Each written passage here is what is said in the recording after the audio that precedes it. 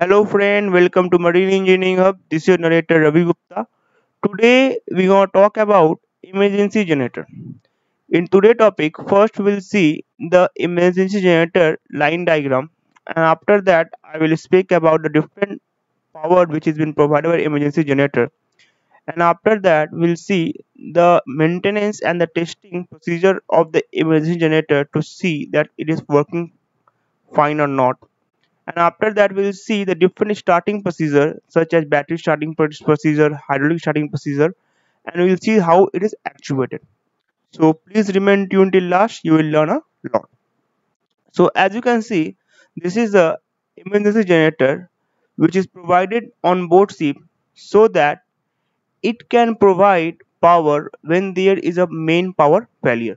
Okay, whenever, as you can see in this diagram, this is a line diagram, a very simple line diagram which has been taken from MacGeorge book.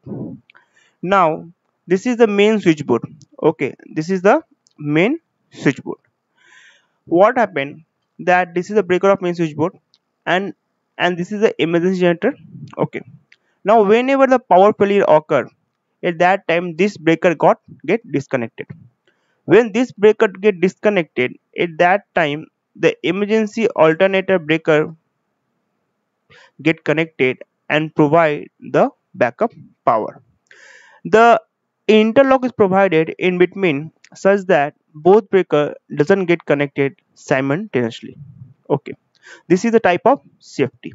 Now, when the emergency generator comes on load, it provide power to only essential equipment which are provided on board ship so that it can carry out the basic function and can help to bring back the system into normal operation.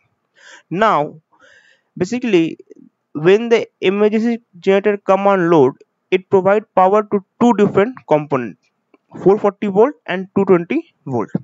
Okay, from 440 to 220 is been carried out by a transformer. Okay, now let's see first what I've written here. When there is a loss of the main power supply, then the supply is taken over directly by the emergency generator.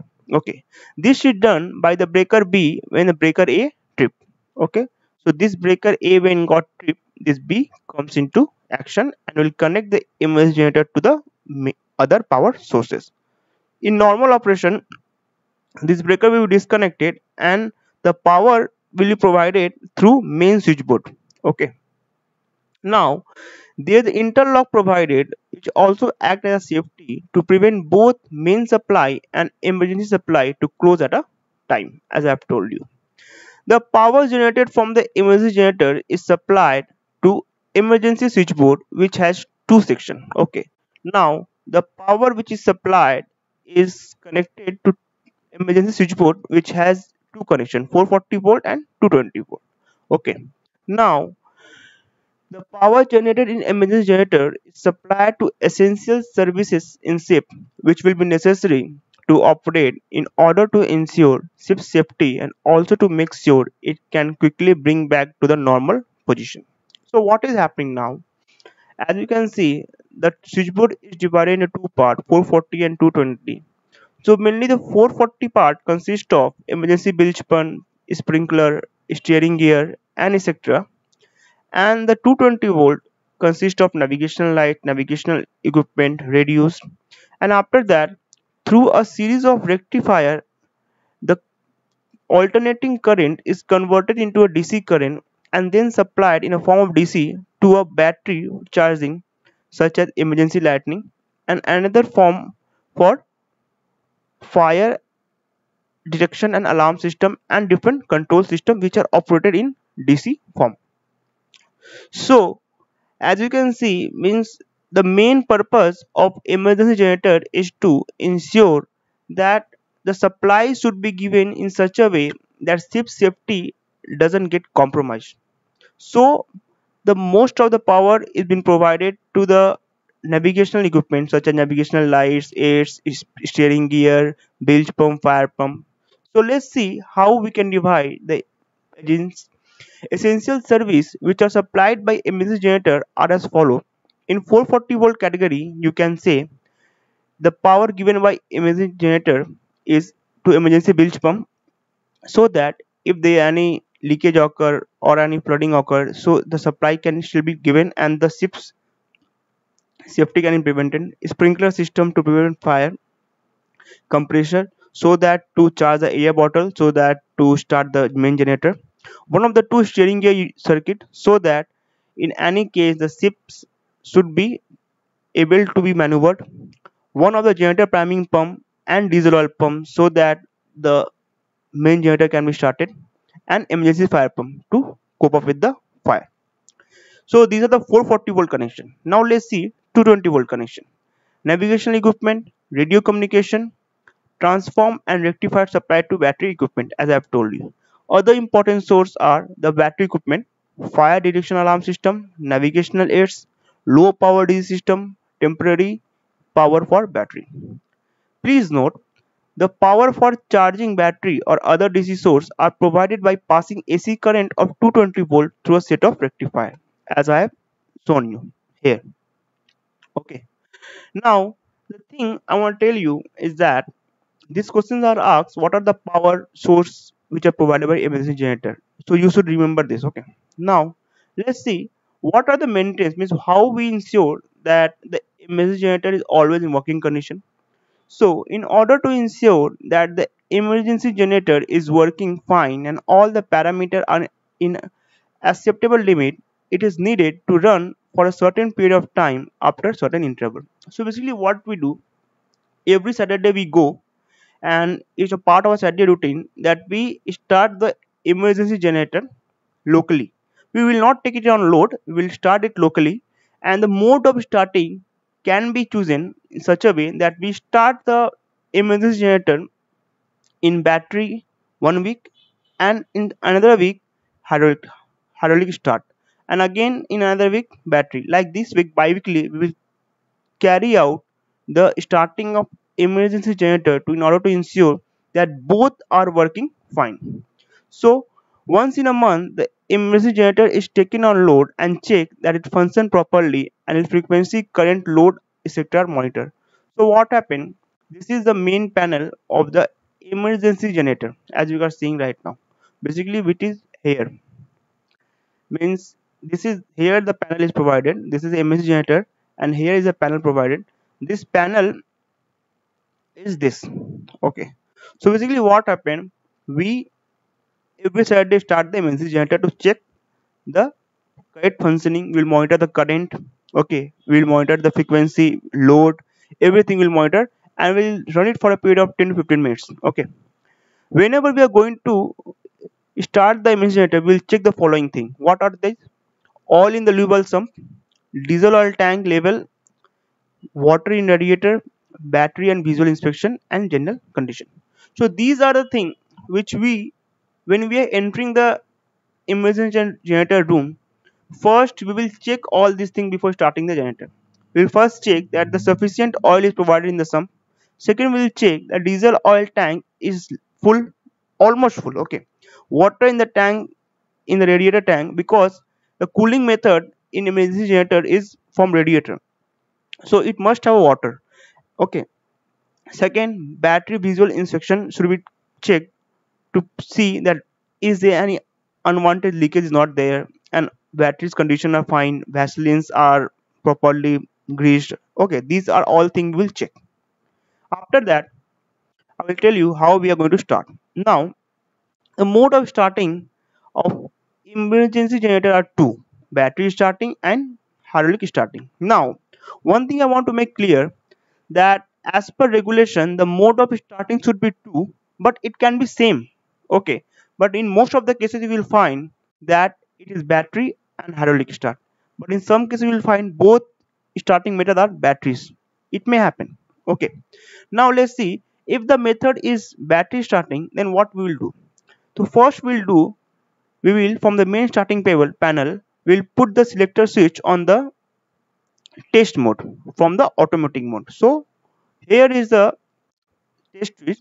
This test switch is normally is on auto mode. Okay, now when we are going to start and we will check the functioning of emergency generator. In that case, we will have to put it on manual mode. Okay.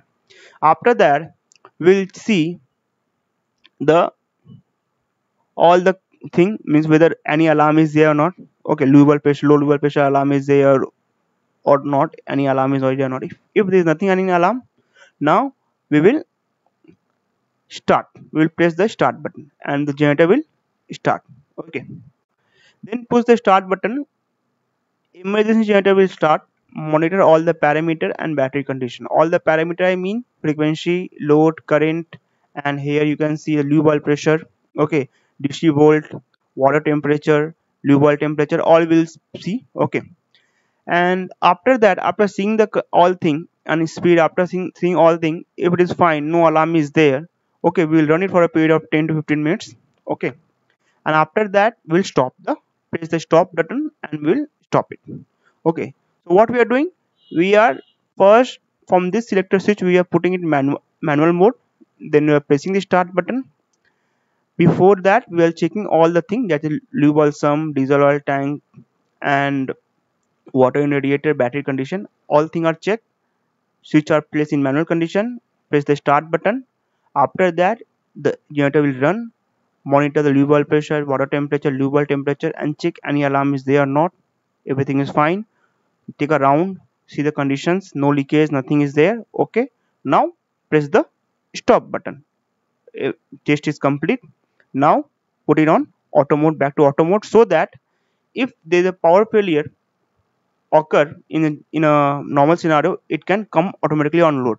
It may happen sometime, that is very important, that before coming out from the emergency generator room after testing, we should double check that this switch is in auto mode.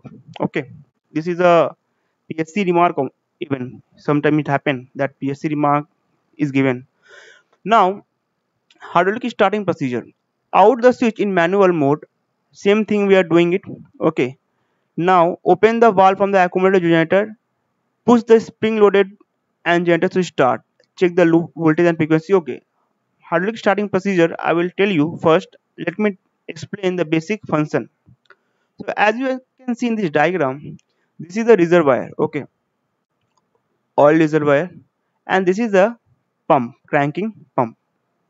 As you can see here, this is a hydraulic cranking motor. Basically what happened, when the hydraulic pressure is pushed, at that time this gear teeth get engages with the generator flywheel and rotate the flywheel in such a high speed that cranking speed is provided and the generator started. Now this rotational motion, high rotational motion, which is provided by this hydraulic cranking motor, is been given by help of a accumulator, where the pressure is accumulated and that pressure is acting on a this body. Now how it is happening, basically it consists of a hand pump. This hand pump is being moved up and down, such that a design pressure is built up inside a accumulator, which is being marked in this pressure gauge in a green zone. A zone is provided, normally 60 to 80 bar. In this green zone, when we are pumping it, we will check that the pressure is building up in this accumulator, and when this come in green zone, after that we will release the release valve and this cranking motor will start. For a clear diagram, here you can see this is the hand pump. We are pushing the hand pump up and down. The oil from the reservoir is being pumped and it is pushing the accumulator. Basically inside the accumulator, a spring loaded piston is provided, which is being pressed against the oil pressure. As the oil pressure is built up, this get pushed up.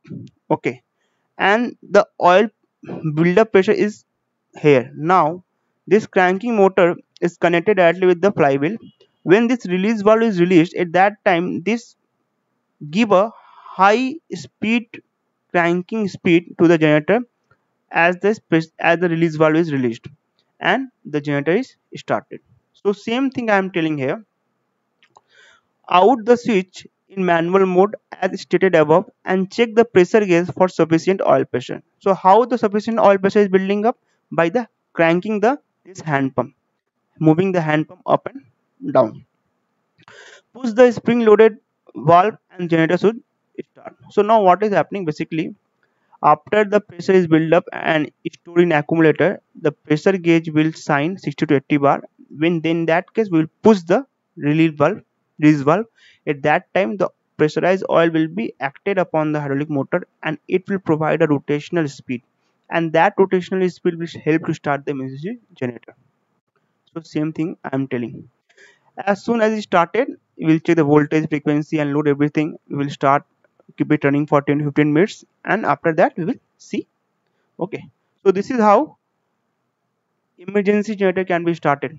Now let's see what are the regulations which are basically asked in MEO class 4, that emergency generator should be started automatically within 45 seconds. Means whenever there is a blackout, after blackout the emergency generator should start within the 45 second, and once it comes in a power, it should have a capability that it can supply to those power for a period of 18 hours. Okay, this is the emergency generator. Power should be capable of operating with a list of 22.5 degree and a trim of 10 degree. You know why this is important, this list of 22 degree and trim of 10 degree? Because in case of list or heel, or suppose any cargo hold get ruptured, at that time the ship may get leased. Okay, and we have to may abandon ship. In that case the emergency power should be there, so that the emergency lightning near the lifeboat should be easily visible and we can perform these actions. For that reason this trim and list clause is there in emergency generator. Emergency generator with a switchboard is located in a compartment which is outside and away from main and auxiliary machinery, above the uppermost continuous deck and not the forward collision bulkhead. So basically this is a very important question, that what will should be the situation of the emergency generator. It should be above the uppermost continuous deck but should not be in front of the collision bulkhead. So it should be above the uppermost continuous deck, away from the main and auxiliary machineries. Okay, and it is provided with the independent means of automatically starting by air or battery, means that is by hydraulic start or by battery start, such that 6 attempt, okay, 3 attempt each by each individual equipment, means 3 attempt by battery, 3 attempt by hydraulic. Okay, so to ensure immediate run-up following a main power failure, a repeated start of at least 3 times and further attempt can be made within the period of 60 minutes. Okay, means 3 attempts should be provided individually by each equipment and should be able to provide within a period of 30 minutes.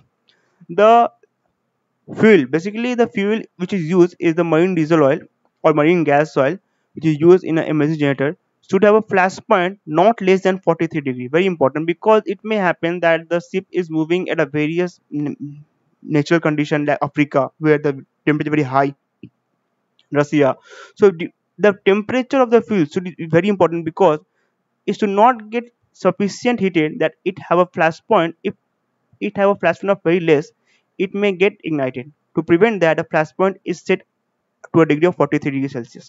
Okay, and it should be able to start in a cold condition up to 0 degrees Celsius. Means if the temperature outside is 0 degrees Celsius, at that time condition also the emergency generator should start. And for that reason, the lube oil which are used in an emergency generator are antifreeze type. Okay, and this antifreeze type lube oil is basically designated as 15W40. Okay, which are used in emergency generator oil. And the jacket water, means which we are putting in a radiator for cooling purpose, is also added with an anti-freezing agent, so that it doesn't get freeze when we are operating at a cold environment. So these are all the regulations which are provided for emergency generator. So I hope you understand what are the mode of starting of emergency generator, how it is done, how we are going to start it, and what are the different power sources is provided and why it is provided and how it is provided. If you have any doubt still, please do comment below. I will reply back. And if you like the video, please share with your friend, and please share on your FB wall post so that more and more marine friend, more and more marine colleague can come to this platform, because I want all our marine colleagues to come and to see, and if they can learn and grow together. Thank you, friend. Have a good day.